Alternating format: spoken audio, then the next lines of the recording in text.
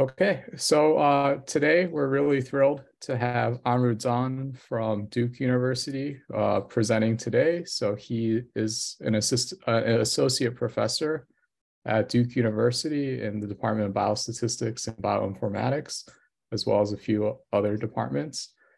His research is very well known. He's won numerous awards, including the NSF Career Grant in 2020. So today he will be speaking about tensor learning in 2020s, methodology, theory, and applications. Thanks so much for the nice introduction and for the invitation. Yeah, well, so it's my honor to speak at 1W-MINDS seminar. I have been following the seminar series for quite a while, and it's my huge honor to be a speaker here. So I'm going to talk about my recent research on tensors. Tensors are array with one or multiple directions. In our usual context, we will refer to order 1 tensor as a vector and order 2 tensor as a matrix. And in this talk, I'm particularly interested in tensor of order 3 or higher. We can visualize this tensor as a cube with each cell containing a value. So the tensors of order 3 or higher, we'll refer them as a higher tensors. And in mathematical notation, we use this calligraphic letter like this A to denote. And this A is the order D tensor. It has D directions. To denote each entry of this tensor, we need D indices, say I1 up to ID, where each IK is from 1 to PK. Here, the PK is called the dimension of this tensor, and D is called the order of this tensor. And if you're interested in this topic, I will refer to a 2009 survey paper by Tammy Koda and Bader. And they have, say, a very, nice introduction of the decomposition of the tensor. Why people care about tensors?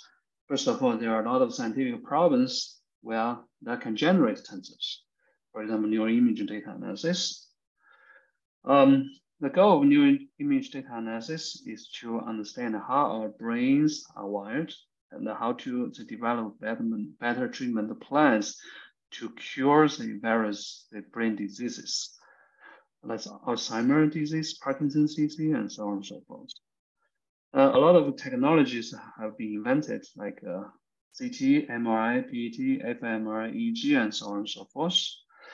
And because our brain has 3D spatial structure, the usual MRI image is order 3 tensor. And by some specific formats, the EEG data can also be formatted into a tensor. Another application I want to mention is a real application that I have been encountered, 4D STEM image data analysis. Imagine we have interest in certain material and we want to know the inside structure of it. We put it into the 4D STEM microscope.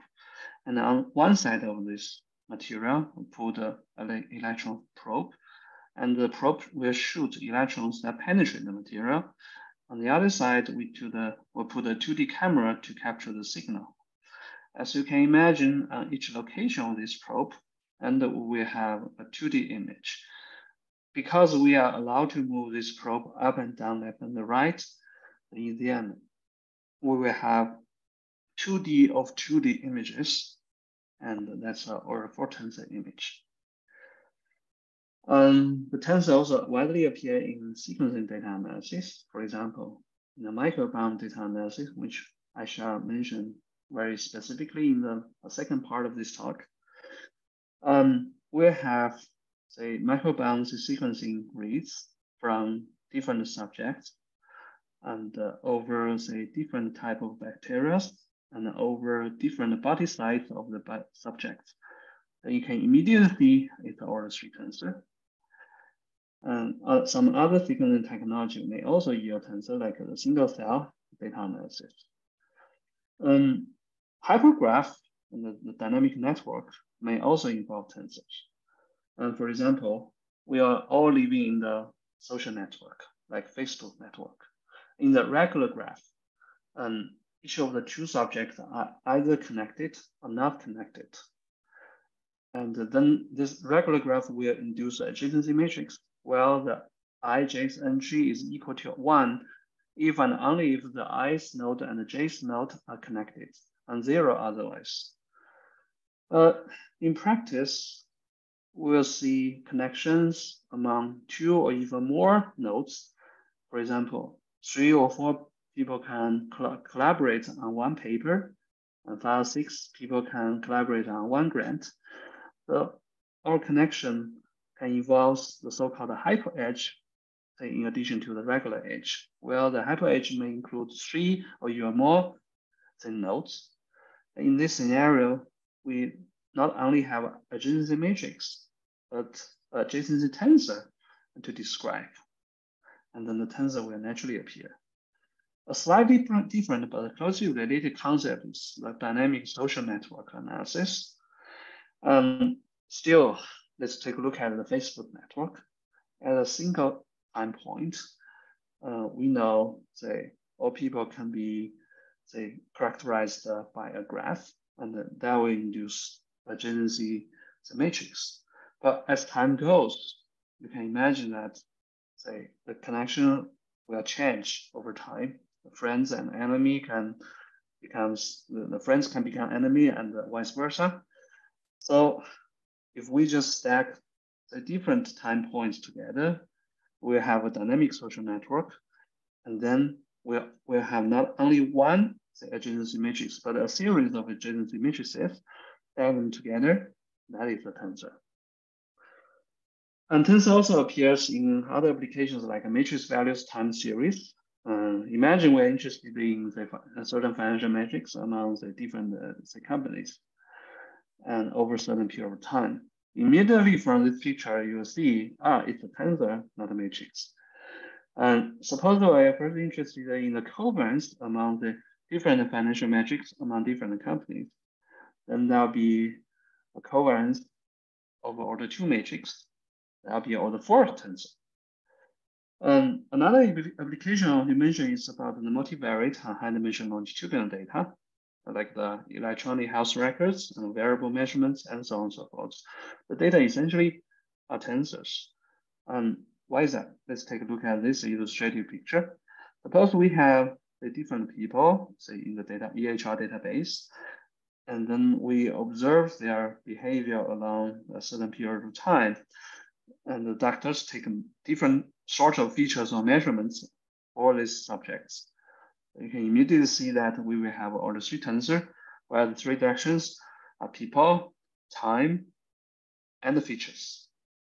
And such type of data widely appears in a lot of high-dimensional, say, longitudinal data. So for those examples, tensor directly appear as a format of the data, but in another series of problems, although the data themselves are not tensors, but if we just format them into a tensors, things can be easier to visualize. And for example, the interaction pursuit model. Okay, and again, let's take a look at this typical regression model, right? Yi equals to beta 0 plus the main factor summation of xi or beta I from 1 to p. And in practice, we often not only have main factor of this covariate, we also have pairwise interactions. So if we introduce the matrix value time pairwise interaction, then we will have this matrix say, parameter involved. If we have say, a triple-wise interactions involved, then we have a tensor say, formatted say, parameter involved. And this overall higher order interaction model looks complicated, but there's a simple way to rewrite it. Yi equals to the inner product of x and b plus x and y. The xi here is nothing else but the tensorized covariate, which are the 2 covariates plus the intercept, then outer product of the self for 3 times. And the b here is the higher order interaction effect current that incorporate all the parameters of interest in this interaction pursuit model. So actually solving this model and will be more straightforward. You can apply some tensor regression method to solve, and which is easier to handle than the original interaction pursuit model. I also want to mention another important class of problems, estimation of the mixture models. Now, a mixture model is a concept, which means that we have an overall population and incorporate the subpopulations. And there are a lot of the important instances of the mixture model, like the Gaussian mixture model, top-down modeling, either Markov process, independent component analysis, and so on and so forth. The goal of the mixture model estimation is to infer the individual subpopulation from observing samples generated from the overall population. And in order to handle these scenarios, and there's a widely used method called the method moments. So if we have, say, the samples, then we often need to consider the first moment, which is the average of the sum of all the vectors. Or second moment is the vector times the vector transpose average. But even the first two moments cannot be used to, say, fully characterize the Gaussian mixture model. We often need higher order moments, and because that contains more information. For example, the order 3 moments, vector times vector again, then average, that's the order 3 tensor. The high order tensor will naturally appear in this type of problems. I also want to mention a very, very important application of tensors, and DeepMind has constantly making splashes over the past few years. And for example, this one. They discover a faster matrix multiplication algorithms using reinforcement learning. And the results are published in this Nature paper. Okay, they basically utilized this connection. And in order to achieve faster matrix times matrix, it's equivalent to solve order 3, say, tensor decomposition problems slightly better. And basically the team from DeepMind and just treat this problem as the reinforcement learning task. And then they developed a new algorithm and find out a faster solution for matrix multiplication. And it's somewhat surprising to see that, yeah, there's such a close connection with the matrix multiplication, which is one of the most fundamental problems in numeric analysis, and 2, tensor decomposition problems. Tensor also appears in modern machine learning. I would say that the Markov decision process, the prototypical model for the reinforcement learning is essentially tensor, because after an agent they pick one action, then, for example, we'll jump from one state to another state according to the certain, say, Markov, say, rule. And then if we just stack all the different, say, Markov kernels together, and that's immediate, you can immediately see that's a tensor. By utilizing some low-rank structure, we'll be able to achieve reinforcement learning faster. And for deep learning, say, tensor also widely appear, like the convolutional neural network. This is one schematic plot. You can immediately see that some of the intermediate arrays are tensors. I've also emphasized that the tensor provides a very interesting testing ground to study complicated phenomena and methods in modern machine learning. For example, in the deep learning problems, and scholars see interesting phenomena. For example, overparameterization, implicit bias, implicit regularization of neural graphs. And then it will be quite challenging to analyze this phenomena on, say, regular deep learning model. So some people just take one step back and take a look at the tensor decomposition problem. Oh, for tensor decomposition, we'll be able to observe this phenomenon probably as well. And this result will shed light to the phenomenon in the general, say, tensor decomposition. So in this phenomenon, in the modern machine learning and deep learning. Okay, from this example, I hope I convinced to you that high order tensor data sets widely appear in modern applications. And for some problems, although the tensor does not directly appear in the format of the tensor of the data set, but the tensor can still be useful in this problem.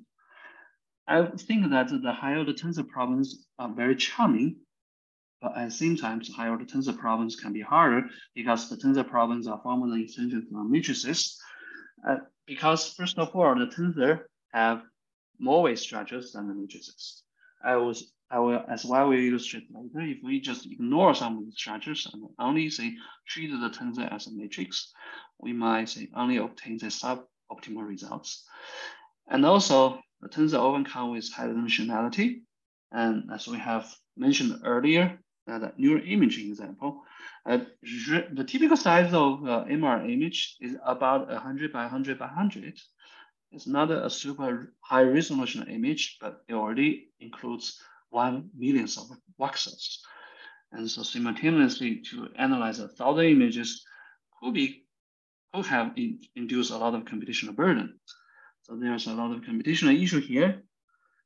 And last but not least, many important concepts of tensors, like the singular value decomposition and many important concepts for matrices, like the singular value decomposition, nuclear norm, spectral norm, and so on and so forth.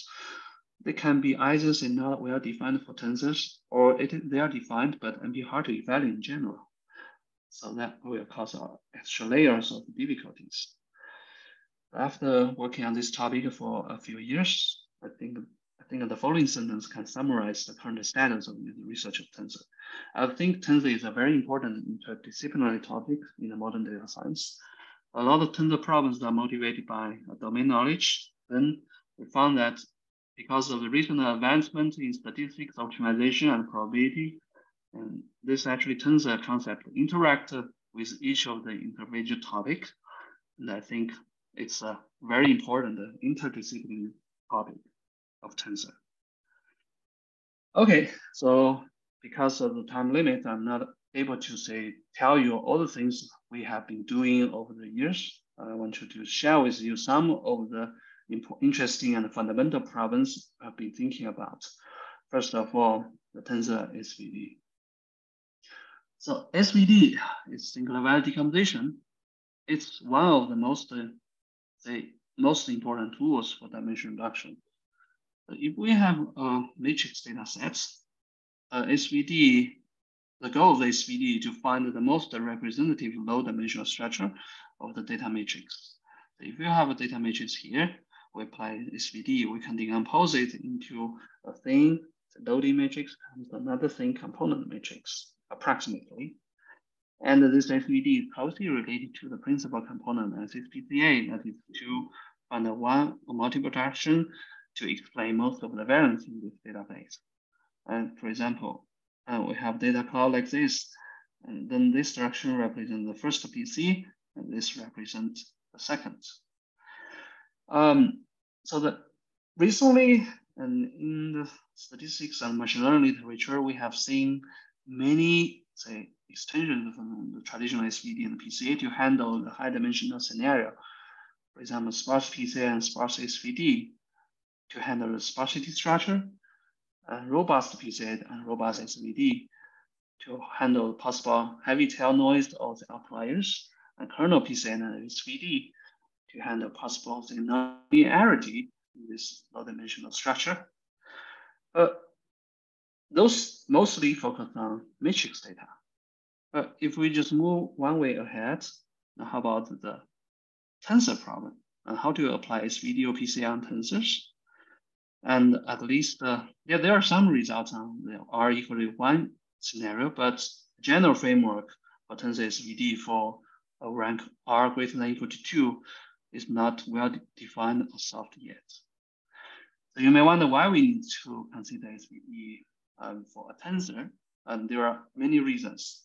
I just want to give you one specific reason, and about the computational image denoising I have mentioned at the beginning.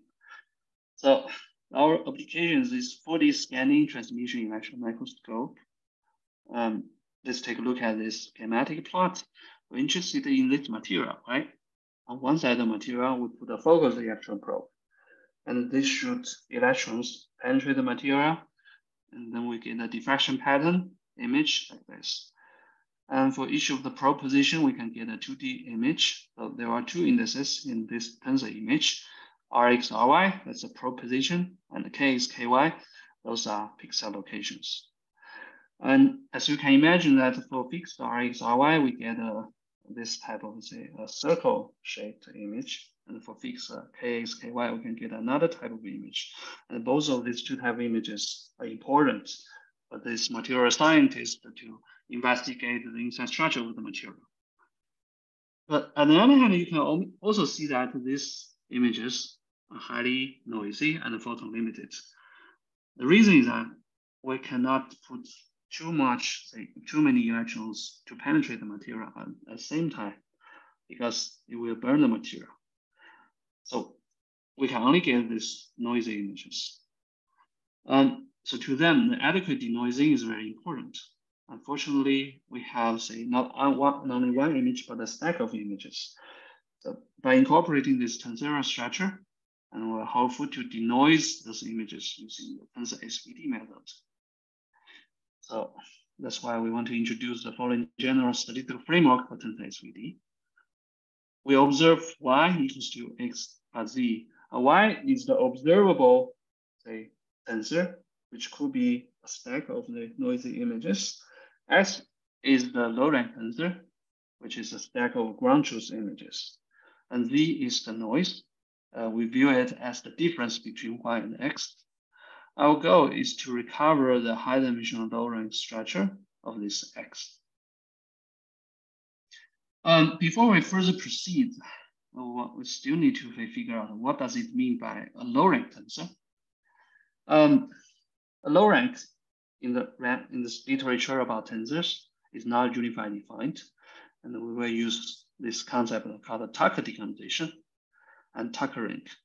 And if we have this tensor X here, and it has three weights, P1, P2, and P3 are the three direct dimensions, then we are able to, say, decompose it into a core tensor S times three loading matrices U1, U2, and U3 along its three directions, where the dimension of these three matrices are P1 by R1, P2 by R2, and P3 by R3.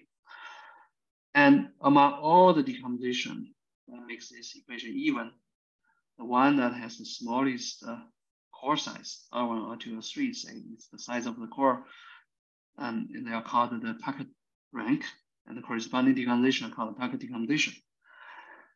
We can view this decomposition as extension from the matrix SVD, because we all know that if we have a rank R matrix, then the SVD of this, applying SVD, we can write this X into a P by R matrix, U1 times R by R matrix S, and times R by P matrix U2. So this tensor Tucker decomposition can be viewed as the extension from a matrix SVD to the tensor scenario. Okay, with, say, this Tucker decomposition in mind, and we'll be able to, say, write down the tensor SVD statistical model. We observe y, and y is equal to x plus z. And x here has the Tucker decomposition, s times u1 times u2 times u3 along its three directions. And z is the tensor, say, with ID Gaussian noise for simplicity, with mean zero and variance sigma squared. And UK here is the loading matrix, and S is the core tensor. So this is the pictorial illustration of the overall model. Our goal is to estimate this original tensor X as well as the loading U1, U2, U3. Okay, how can we do that? At this stage, although we probably don't know how to do SVD for tensor yet, but we can do SVD for matrix. And we apply the very classic idea of HOI. And we can initialize with high order simplified decomposition HOSVD, and introduced by this group of people in the year of 2000. And this is a picture illustration. We can imagine this tensor Y as a big potato. Then because this potato has three ways, there will be three ways to cut this potato into French fries. This way, and this way. And then we can apply this model 1 unfolding and get three matrices, P1 times P2, P3, and P2 times P3, P1, and P3 times P1, P2, respectively.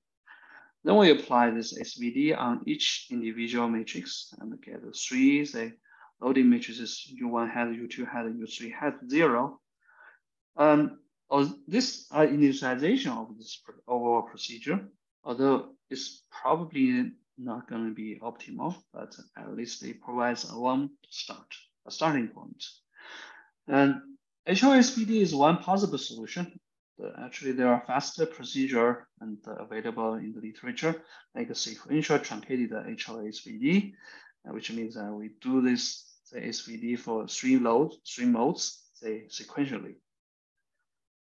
And I will also want to argue, say, that so this UK and from HOSPD is nothing else but a plug-in estimator. The reason is that if we apply the true tensor X into the same, say, pipeline, and we will get the exact, say, UK, the loading of interest. So this UK hat 0 is nothing else but a plug-in estimator for this UK here because of this. Okay, the second step is power iteration. So the overall procedure can be illustrated in this picture.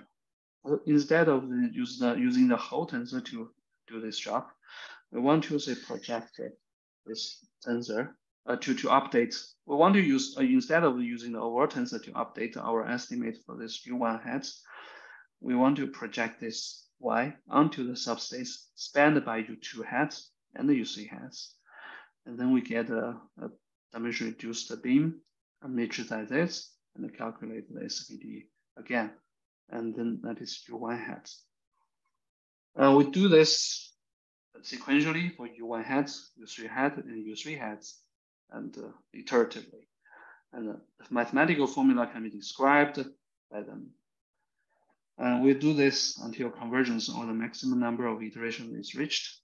And basically, power iteration can refine initialization. And then we're ready to talk about the statistical theoretical analysis. We first have to define this signal to noise ratio concept, lambda over sigma. Lambda here is defined as this, which is the least non-zero singular value of each matrixization of this matrix X, or in this case, 1, 1, 2, 3. And noise level sigma is equal to the standard deviation of each entry of this noise tensor. And what we can show is that as long as the lambda of sigma is greater than the constant times P2 3/4, if we assume that of the 3 dimension of this tensor are of the same order as P, then we have the following guarantee on the recovery as the estimation error for the loading, as well as the estimation error for this X. And here I want to mention that for this targeting organization in this UK, they are not identifiable, say, as a matrix, but they are identifiable as a subspace, because if we put a rotation matrix row here, then we essentially represent the same subspace. So that's why when we define the loss, we have to define in this way. We put a rotation, say, in front of this UK. It's after this UK here. Okay, so these are the statistical upper bounds. And these upper bounds actually rate optimal because we can further introduce information theoretical lower bounds, which matches this upper bound. And then I also want to mention that for simplicity, we presented this theory for all the 3 tensor scenario, but the scenario can also be generalized to, say, all the D tensor SVD. In general, all the D tensor SVD also exhibit 3 different phases. As long as lambda of sigma is greater than or equal to C times P D over 4, then we have an efficient algorithm that can optimally estimate the loadings and X.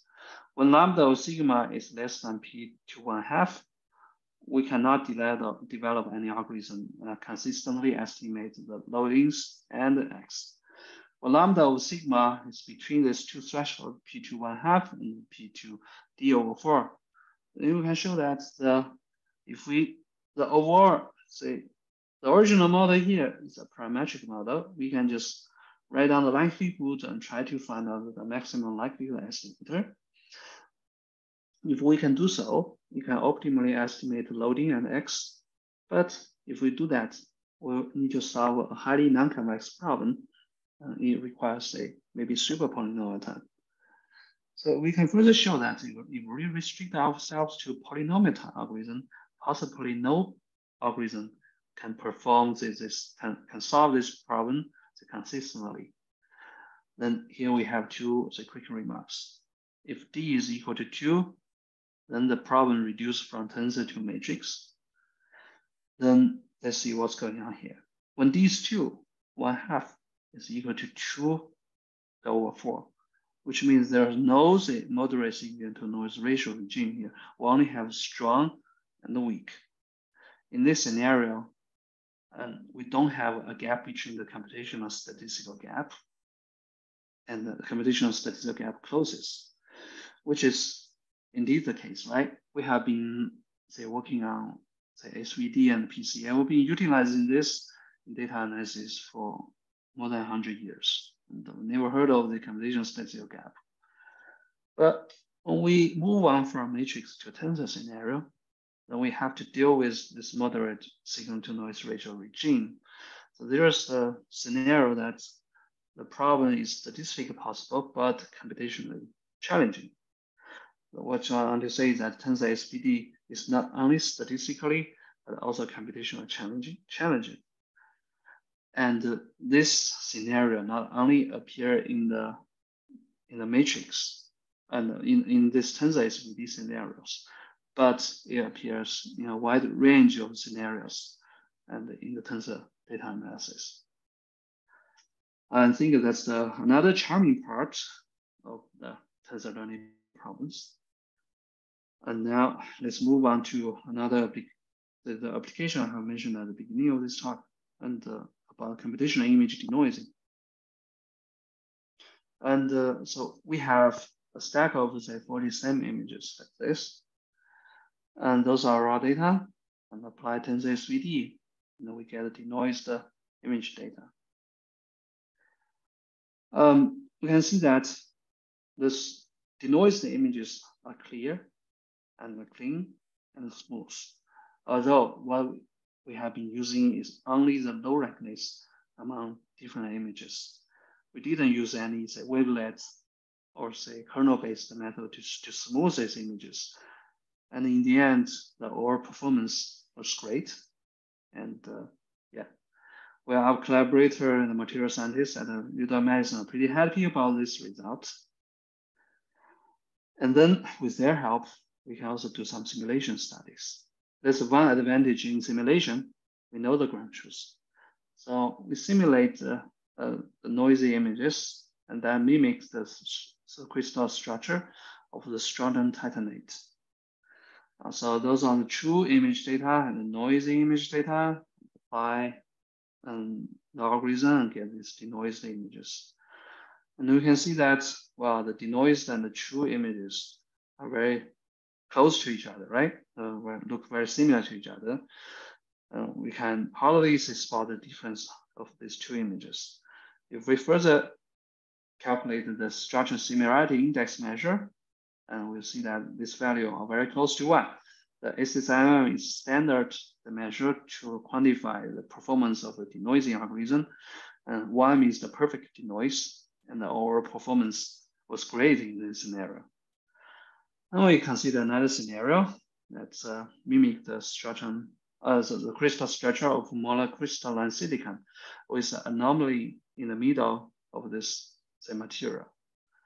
Again, we have this true image, we have the noised image, we have the noisy image generated by a computer, and apply the algorithm and get noisy images. Now, we still calculate the structure similarity index measure, and the value here are still, say, very close to 1. So we can see that the outside area, where the periodical, say, holds better, the performance is better. For the inside structure, the performance is worse than the outside area, but the overall performance is still, say, quite reasonable. All right, so that's all I want to talk about for the first project about tensor SVD. So let me stop here and ask you if you have any questions.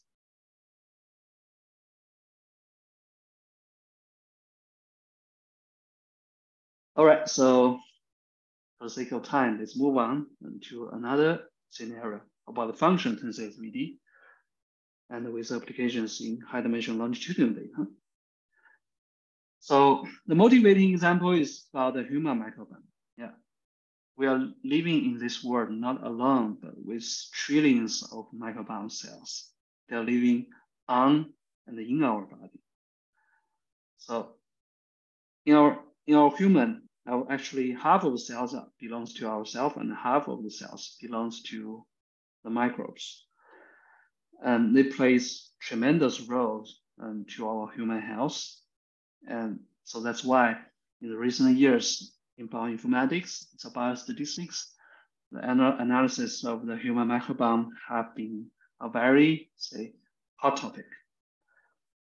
So the motivating example is this ECAM data sets generated by, it's reported by this paper.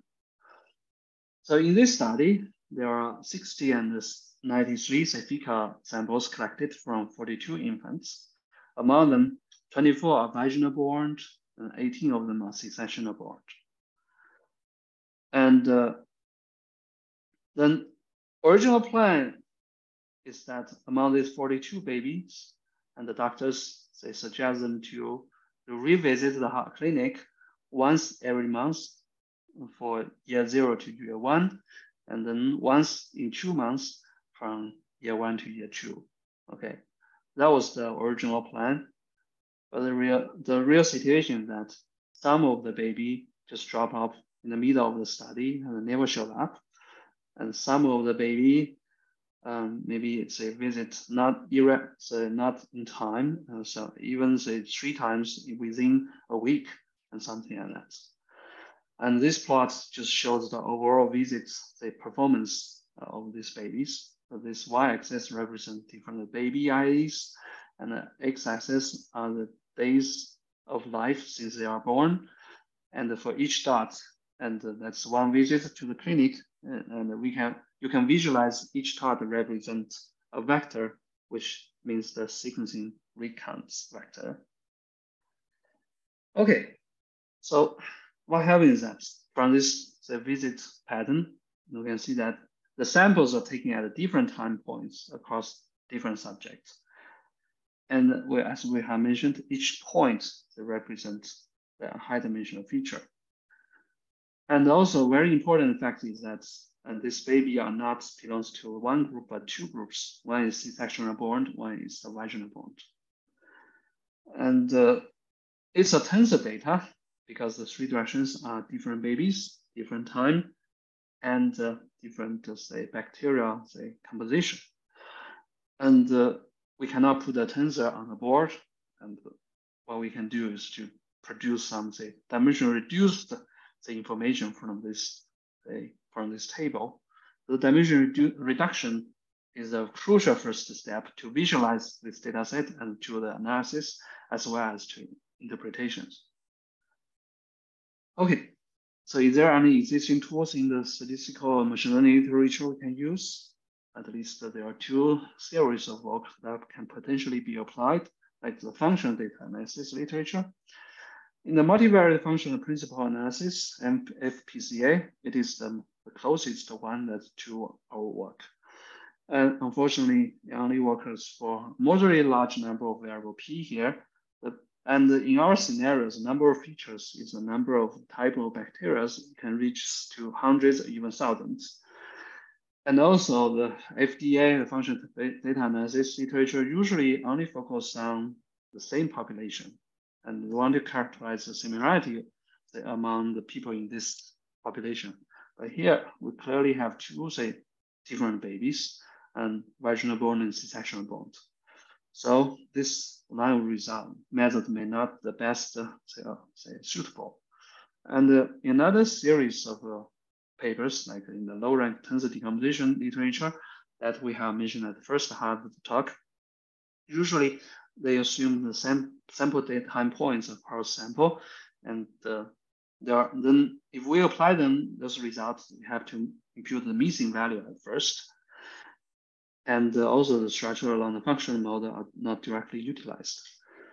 And this tensor This is because this tensor is different from the previous tensor. There are time involved, and time is very special because it has a sequential, say, information. If we just permute or shuffle the time information, that information will be totally lost. And we wish to develop a method that can say characterize or utilize the structure along the time mode. Okay, so because motivated by this, we want to introduce a new framework called the function tensor SVD. And let's assume this one. And we assume there's an underlying tensor Y circle, and with say 3 modes as the subjects and features and time. And this Y circle will contain some unobserved underlying functions of N subject and P features. And the Y circle here is approximately CP low rank in the sense that it can be decomposed into a summation of, say, the rank 1 components and plus a remainder term. And this Y circle is not observable, say, everywhere, but only on a set of time points and with an arrow here.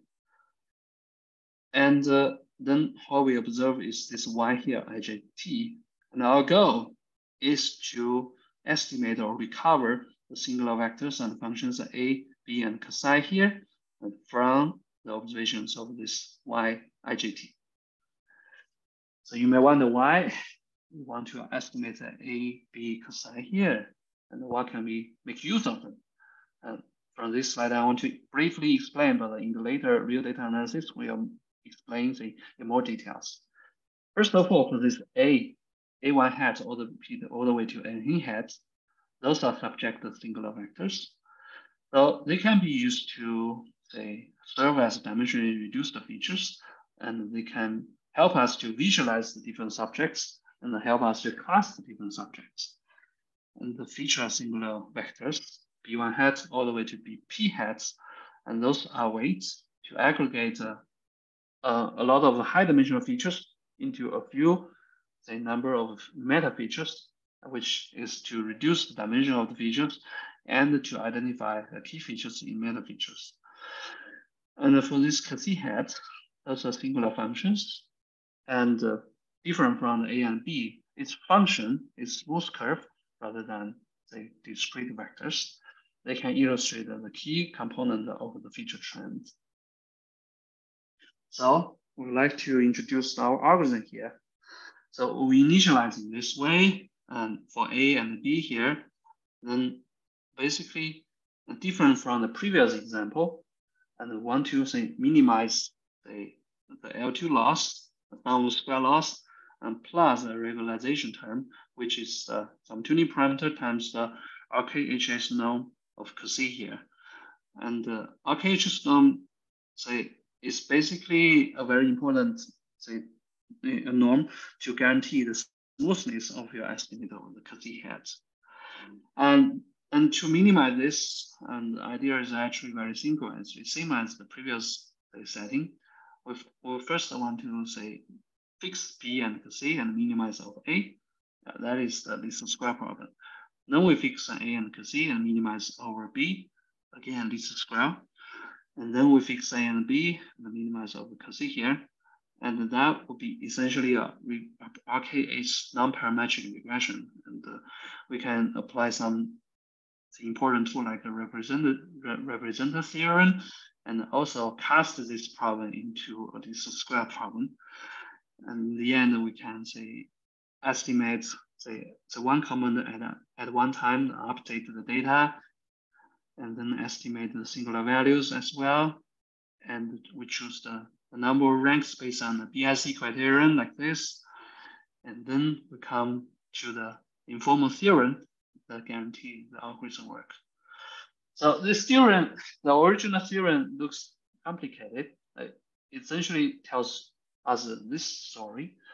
And first of all, yeah, we have this, say, as long as the mu, which is the incoherence among different components, is small, and we have a reasonable time rate density and this singular value lambda mean is reasonably, say, large, which means that the signal is, say, well separated from the noise. And also we have a good initialization. And the amplitude of the residual of your, say, the CPT computation, the Z here is reasonably small, and the tau here is reasonably small. And then we say that the function C is absolutely continuous, and with the first alpha derivative to be square integrable, it belongs to a Sobolev space of alpha order. Then we can show that your estimation error, the distance of the A hat to the true A, B hat to the true B, and C hat to true C, can be bounded by this term. And this term incorporates both the parametric error and some sort of non-parametric error here.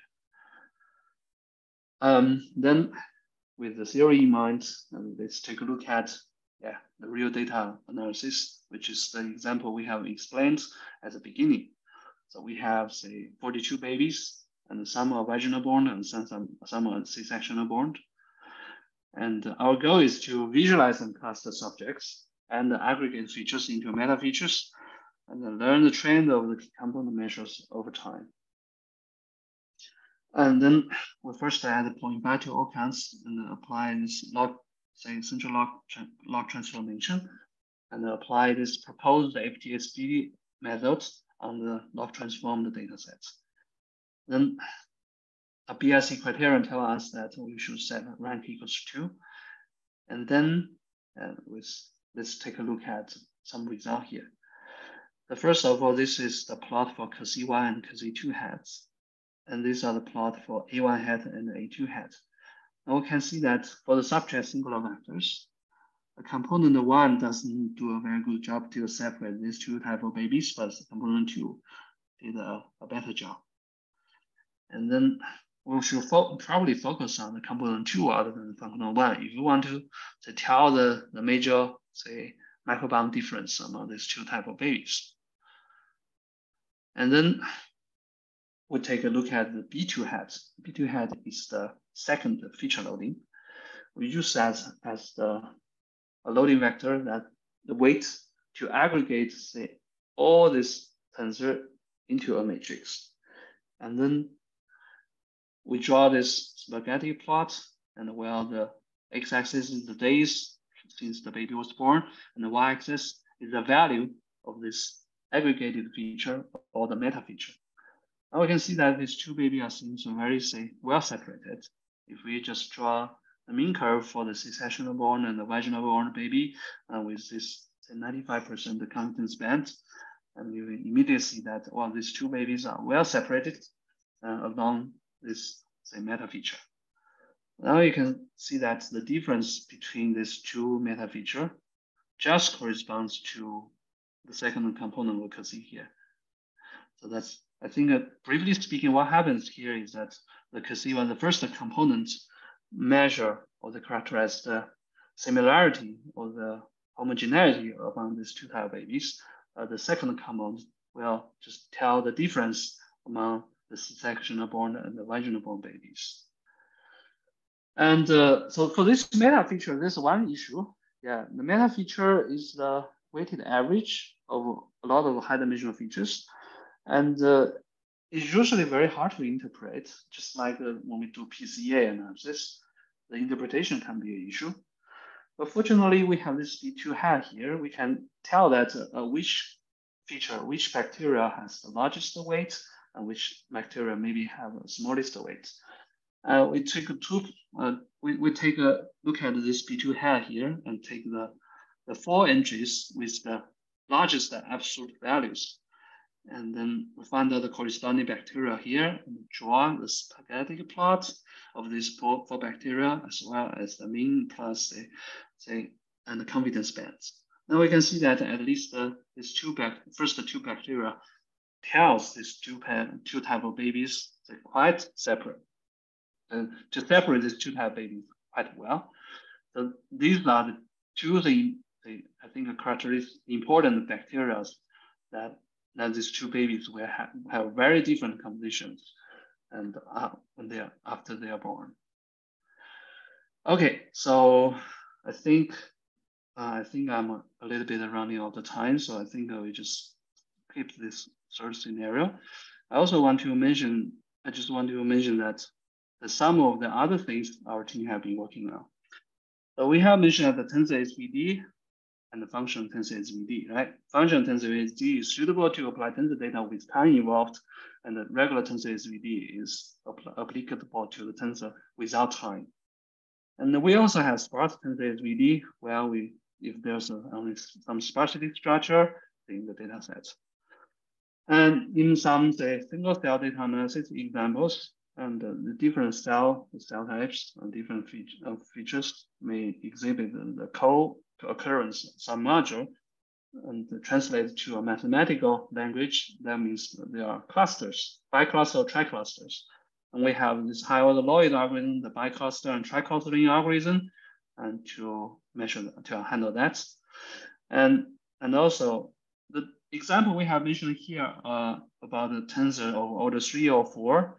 But what if we have a high order, say, Markov transition, say, tensor? Then the tensor, if the tensor order is order 10 or so, and how can we handle that? In that scenario, we might need a better structure other than a target decomposition. And for example, we apply this tensor chain decomposition, and then we have this ultra high order tensor SVD results. As we have mentioned, tensor is related to reinforcement learning. And all the error we have mentioned in this talk so far was about Gaussian. But if we have other generalized loss, like Bernoulli, say, Poisson, and so on and so forth, we can have this generalized tensor learning. And due to time limit, I don't have enough, we cannot mention the tensor remaining optimization or over parameterization work here. And also, last but not least, the tensor learning and a lot of tensor problems is related to this concept called computational statistical trade-off. This is the last slide of my talk. From this talk, I hope I convinced you that the tensor data widely appear and tensor method can be useful in many of these problems. And we specifically discussed the two scenarios, and tensor SVD, and we described the algorithm, HOI, and we illustrate the theory and the computational statistical trade-off. And we achieve good performance in the 40-step image denoising problem. And we mentioned about the tensor function tensor SVD, and it's really powerful in analyzing the high-dimensional longitudinal data like the longitudinal microbiome data. And we have briefly mentioned the other topic. And that's all I want to talk for today. And thank you very much for your attention. I'm happy to take any questions now.